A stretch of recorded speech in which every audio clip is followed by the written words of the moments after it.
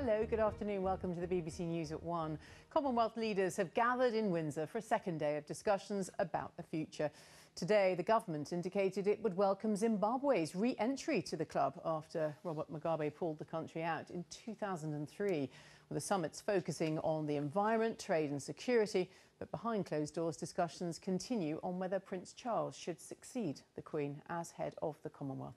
Yesterday, she said it was her sincere wish, of course, that he should take over one day. Our diplomatic correspondent James Landale sent this report from Windsor. Well, our royal correspondent Johnny Diamond is in Windsor for us. Johnny, there are reports just coming in then that the Prince of Wales will succeed the Queen. What can you tell us? Arsene Wenger's to leave Arsenal at the end of the season, ending a near 22-year reign as manager. His decision to stand down brings to an end one of the longest tenures at the head of a top-flight club, during which the Gunners won 3 Premier League titles and 7 FA Cups, including the double, of course, in 1998 and 2002. They are, though, now 6th in the league and are set to miss out on a top-4 spot for the second straight season. People in Salisbury have been warned there could still be dangerous levels of the nerve agent left in the city after the poisoning of a former Russian spy and his daughter last month. At a public meeting last night, a senior government scientist told residents that 9 locations had to be decontaminated. Local people have expressed frustration that parts of the city have still not been reopened to the public, but specialists say work to clean up the sites may take months. Officials insist Salisbury is still safe to visit, as our Home Affairs correspondent Daniel Sanford reports. The EU's chief Brexit negotiator, Michel Barnier, has warned that there is still a chance that talks on Britain's withdrawal deal from the bloc could fail. Mr Barnier said that while 3/4 of the deal had been agreed, the Irish border issue remained a key stumbling block. Well, our correspondent Gavin Lee is in.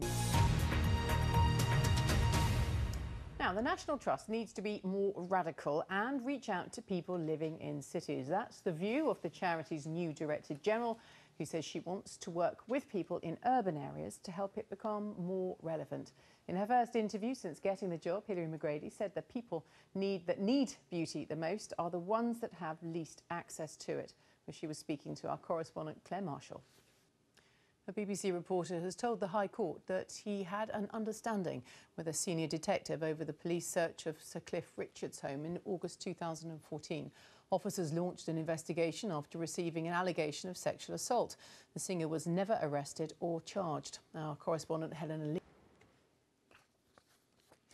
The world's first global cancer database has been launched by an Australian billionaire. Patients will be asked to hand over their health records to the Universal Cancer Data Bank, which will share information about emerging new treatments. The former Labour Minister Dame Tessa Jowell, who has an aggressive brain tumour, has become the first person to sign up, as our health correspondent Catherine Burns reports.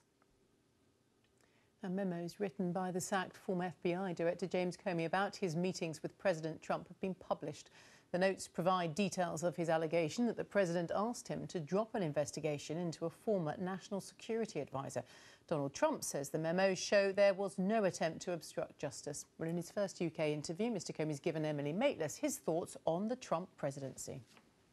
James Comey speaking to Emily Maitlis there.